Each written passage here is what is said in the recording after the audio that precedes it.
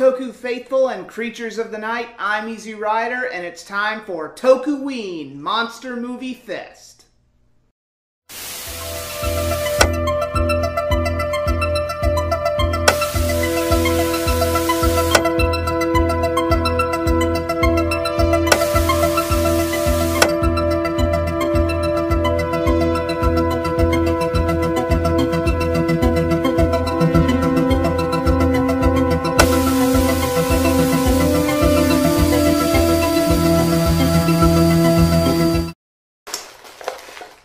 Oh, right.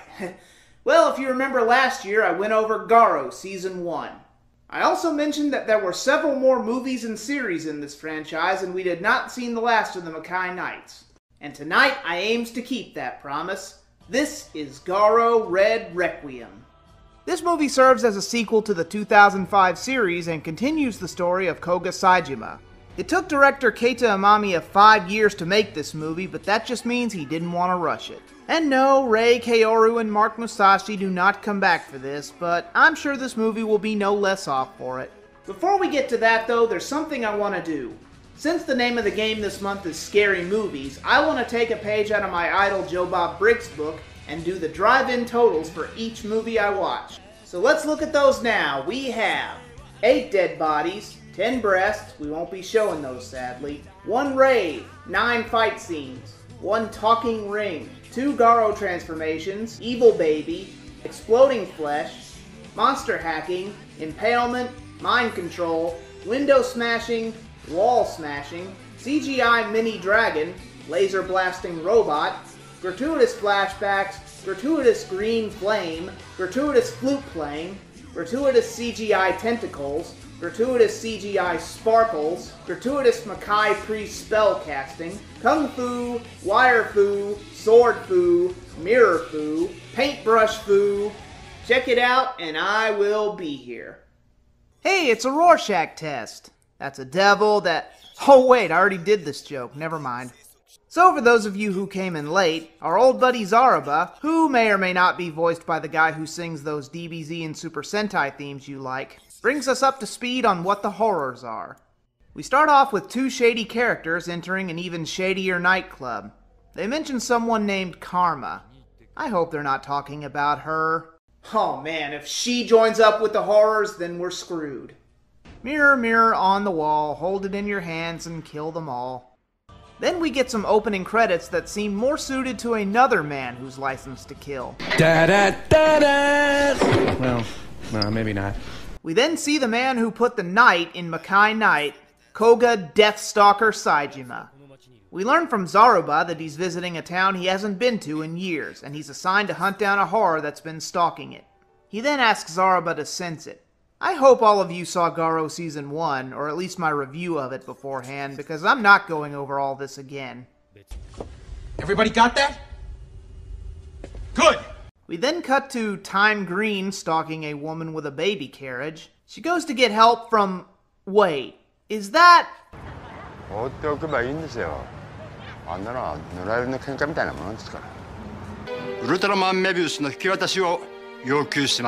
You again? Don't you have anything better to do than to get in the hero's way, old man? Actually, this time it seems he's not being evil for once. Let's see how long that lasts. These 2 are also chasing horrors, but can't seem to get the job done. Even with their tiny chicken walker from Star Wars. They're gonna need some help.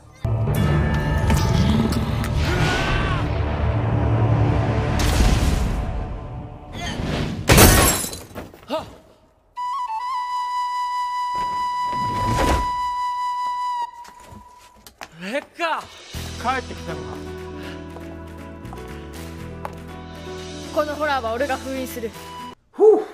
I had a clip for this. Stop.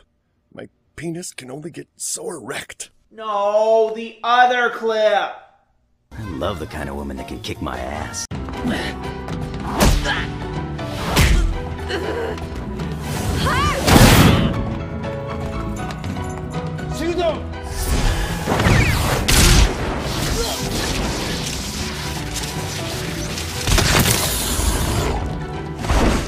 So after some strangely arousing fighting and some impressive CGI, this ghost is toast.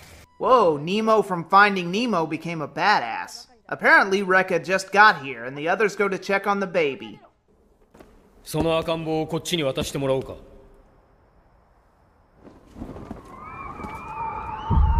そいつのおもりはお前らには無理だ。Unfortunately, it's Rosemary's baby. 赤座、その赤ん坊を放り上げろ。やっべ。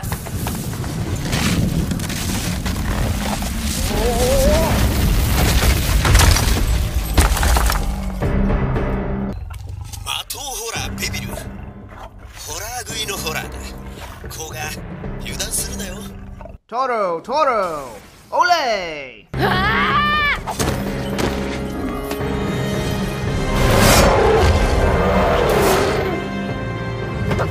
Time to go for the gold.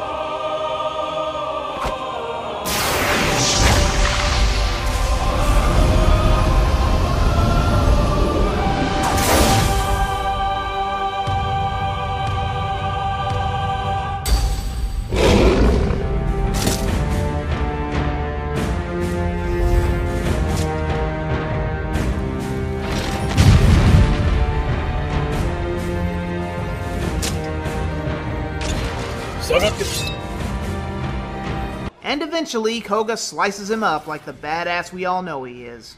The old man is a Makai priest. His name is Akaza. He guards this area with his apprentice Shiguto. Zaruba info dumps that the horror they're looking for lives in mirrors and will eat anyone who looks into it. Rekka, who is a Makai priestess, says that she wants karma first, but Koga tells her that he's been assigned to kill it. Anyway, Rekka swears to kill it before he can, so she takes off. Interesting character, this Rekka. But what, pray tell, is her motivation for fighting? Don't say revenge. Don't say revenge. Don't say revenge. Revenge? That's it, I'm out of here. Meanwhile, at the bar, the minions named Kurtz and Shion are fishing for more victims for karma. You know, John Lennon said, sirs, instant karma's gonna get you, but now you can get instant karma. Karma, who looks like the missing sister of Nai and Mare, devours the girl. Zaruba unfortunately loses the scent of the horror, so they call it a night. We then cut to the next day, and Rekka is playing her flute.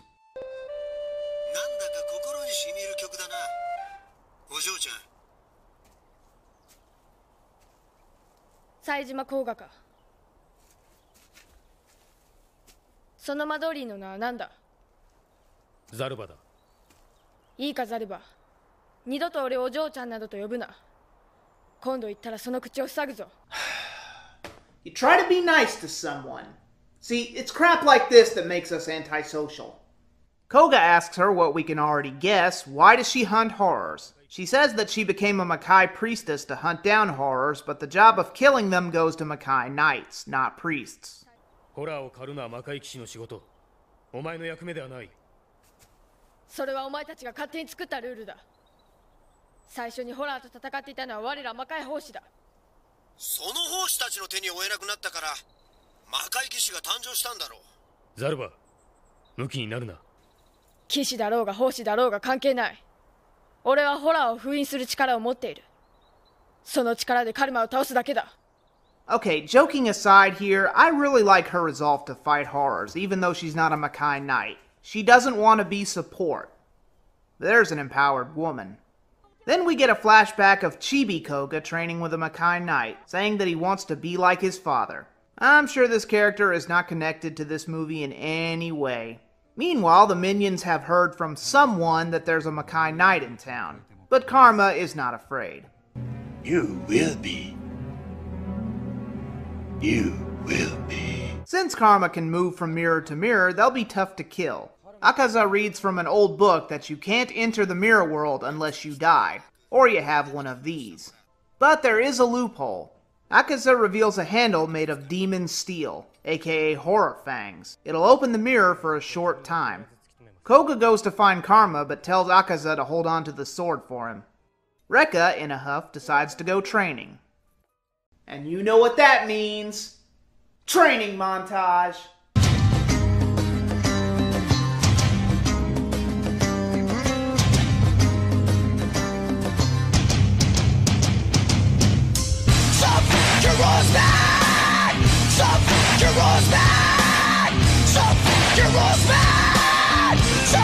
heroes, man. Some heroes, man. You step up, you'll go down fast. I've got to release all the shit that has made up my past. So go let your soul dance, baby. Time to free yourself at last. Unshackle your life spirit. Fly away from the past.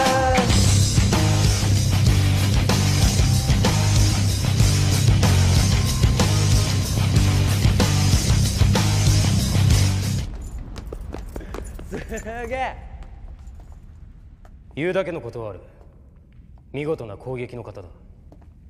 だが守りの型は未熟だ。守りの型など学ぶ必要はない。敵を倒せばいいことだ。 Nice screwdriver.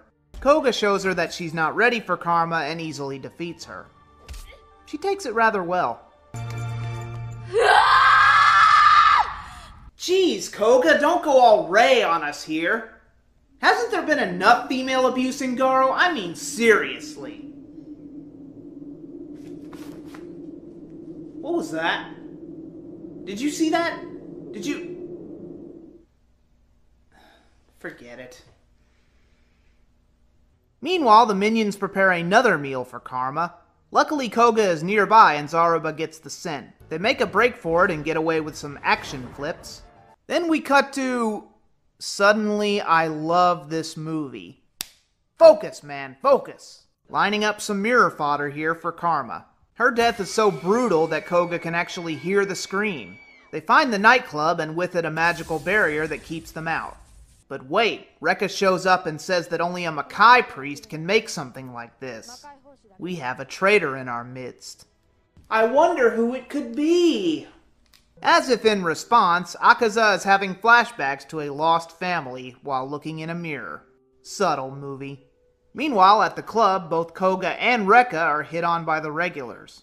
Later they enter a rave, or an orgy, probably both. Seriously, can't they play some good music up in here? Like this?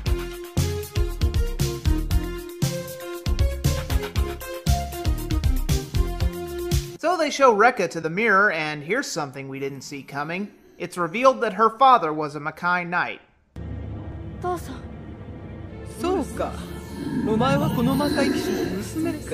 What a twist! Luckily, Koga shows up to snap her out of it. Ooh, a broken mirror, 7 years bad luck, or not. Shion gets away with the mirror and Rekka chases her, while Koga fights Kurtz in the club. Kurtz turns into his horror form and he uses the mirrors to mind control the regulars to attack Koga. He tries to summon his armor, but they trap it in the mirror. Koga tries to save Rekka when she almost gets eaten, and he gets impaled for his troubles. But he takes it like a true badass and keeps fighting. Luckily, they're rescued by Akaza and a horde of fake ninjas. Rekka immediately knows that there's a traitor among them. And for the sake of not dragging it out, Akaza straight up admits it. お前何言うんだ。結界を張ったのは誰だ。誰がカルマの手助けをしていた。すまん。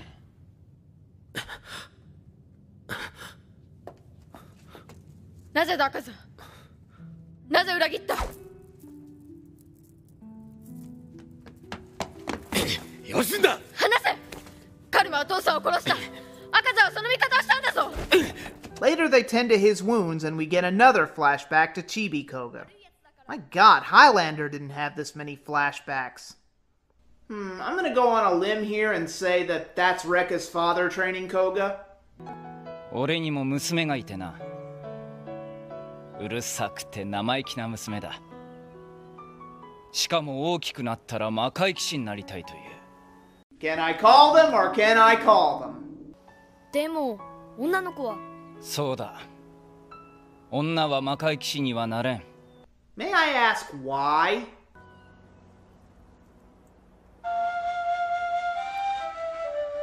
Hey, don't ignore me. I asked a legitimate question. Why can't women be Makai knights? There's a simple explanation for that. God damn it, Gosei! After Koga wakes up, Rekka says she blames herself for letting his armor getting stolen. But Koga gives her an inspiring speech, then falls back down. We then cut to Karma, who's using her dragon's breath to fill the building with darkness because, evil? Koga later confronts Akaza about his heel turn, and he laments that he just wanted to see his family again. He made a Faustian deal with Karma just to see his family one more time.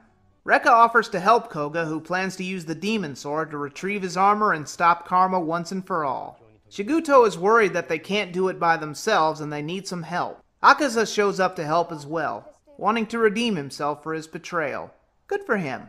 The four of them enter the evil building and decide to do what no one should ever do in a monster movie: split up. Shiguto and Akaza work on sealing the exits so none of this evil can escape. Rekka finds Shion and her evil mummy henchmen. Luckily, Shiguto brought his chicken walker with him to deal with the grunts, while Akaza deals with the ghost of Raggedy Ann here. Rekka defeats her opponent with a shampoo commercial.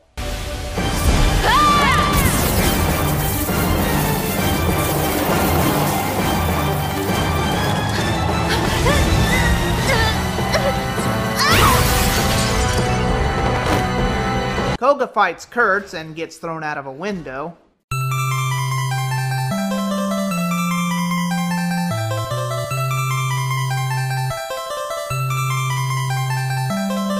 But is saved by his physics-defying sword. Shion dies in Kurtz's arms, and we see a flashback of who they really were. I won't spoil it, but it's kind of tragic actually how Karma manipulated these two. Rekka finds the mirror, and by extension Karma. Koga tries to rush into the mirror, but Kurtz gets in the way. Rekka throws the handle into the mirror, opening the door for Koga. He jumps in, but Kurtz follows, and so does Rekka. GARO!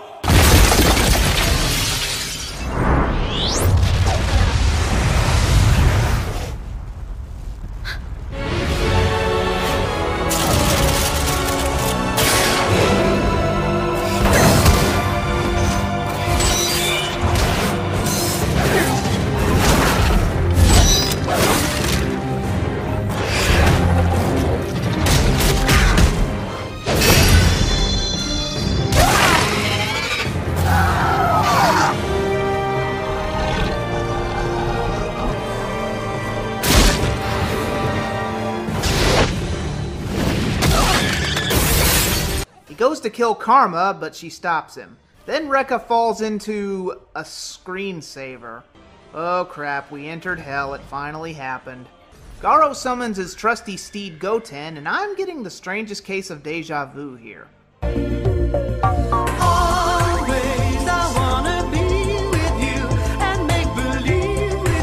Rekka and Akaza want to help, but they can't. Oh look, Garo's fighting a giant naked chick that looks like an undead Lady Gaga. What? I don't have to watch it. It has action and nostalgia because I've seen it already. Akaza appears somehow to Rekka to give her her flute. He tells her to play it to help Koga.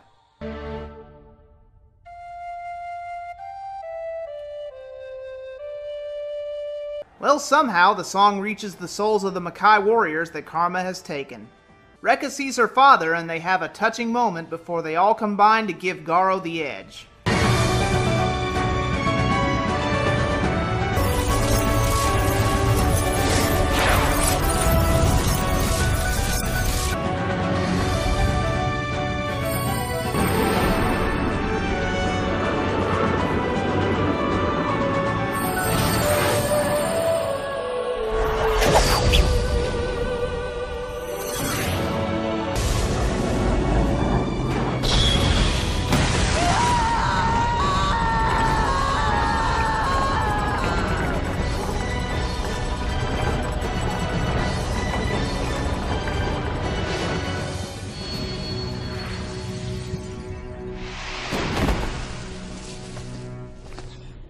They escape and they find the body of Akaza, who made a noble sacrifice to save them all.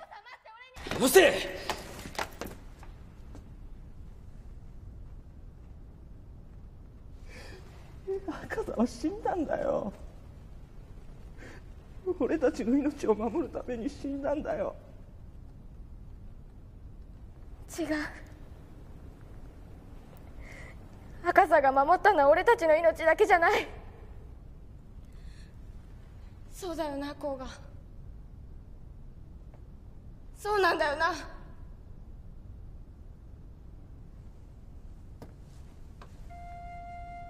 ああ、奉仕が守ったのはたくさんの人たちの未来だ。 Well, they mourn the loss of their friend, and Zarba basically pops up to say that the battle with the horrors is not over.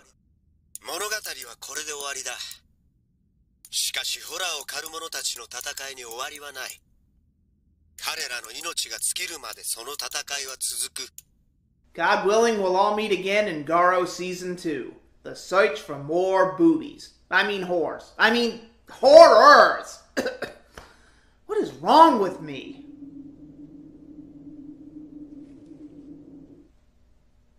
What was that? So Rekka decides to stay with Shiguto and Koga takes his leave. I have a feeling we haven't seen the last of him or this Makai priestess. And that was GARO Red Requiem. Well, time for pros and cons. Rekka steals the movie. This is her story more than anything. While Koga is the big hero of the movie, the story is Rekka's reckoning. Karma did kill her father, so she was angry and headstrong about it. Cliche as that is, though, she's the one, not Koga, who has something to prove. And in the end, she was the one with the ability to help Garo defeat Karma. Part of me wishes this movie was all about her, but she needed that extra push from Koga to be better. Besides, who's not for more girl power in tokusatsu? Minor nitpick, but the final battle seems way too similar to the final battle in the series. While the story behind it is better, the ending battle leaves a bit to be desired. That and Karma looks a lot like Messiah. The other Messiah. Fun fact, Karma's actually voiced by Mika Hiji. This film was originally made for 3D, and the CGI in this film is fantastic. I can only imagine how good this looked on the big screen in theaters in Japan. Not just Karma or the horrors, but Rekka's spells look amazing. It's a visual feast for the eyes. Akaza. Yes, he did betray the heroes, but he redeemed himself. My problem is they make it a bit too obvious, given that Yosuke Saito has played antagonist roles before. But we can sympathize with him. He just wanted to see his family again. People are weak, and we'd probably make a Faustian deal for something too. Everyone has a price. They could have thrown in a red herring to make it look like Shiguto was the traitor. I don't know, in the end, this is conflicting. Final analysis? I give it a B+. It's a good movie. Once again, Keita Amamiya does for tokusatsu what Stanley Kubrick did for American cinema. The CGI is amazing, the story, while slightly cliche at times, is likable, and the fight scenes are superb. Makoto Yokoyama returns from the series to direct the impressive fight scenes, and they alone are worth watching. This movie both stands on its own as something you can watch without having to see the series first, but also serves as an excellent follow-up to the series. It paved the way for the cornucopia of new GARO movies, series, and side stories that would follow, so definitely check this one out. Well, that's all for now, but we're far from done. Come back next time and we'll be getting a visit from an old friend. Until the next time...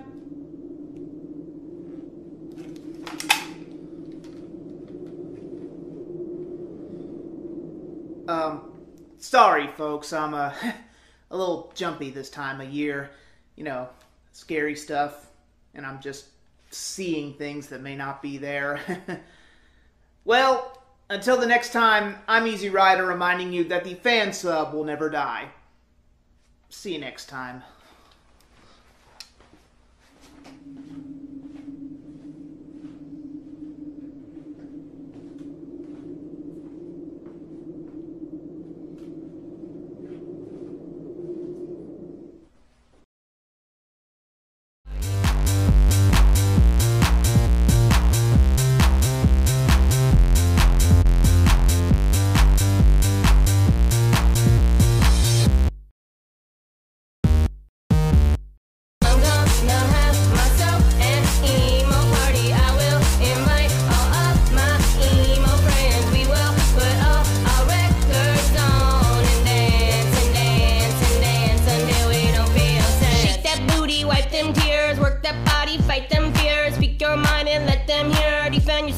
you're not weird. We got balloons and paper plates, party favors, ice cream cake, turtlenecks and circle frames. One eye sitting behind my bangs. Got black jeans, I got Doc Martin, skin that's thick and a heart that's hard. And lives have ended, party started. Pocket full of pencils, let's get arty. No big whoop, ain't no thing. Dance pants on in a disco brain. I feel no pain, got no nerve endings. Now check the Evite that I'm sending. I'm gonna have myself an emo party. I will invite all of my emo friends. We will put all our records on and dance and dance and dance until we don't feel sad. I don't wanna be sad no more. I just wanna get on the dance floor.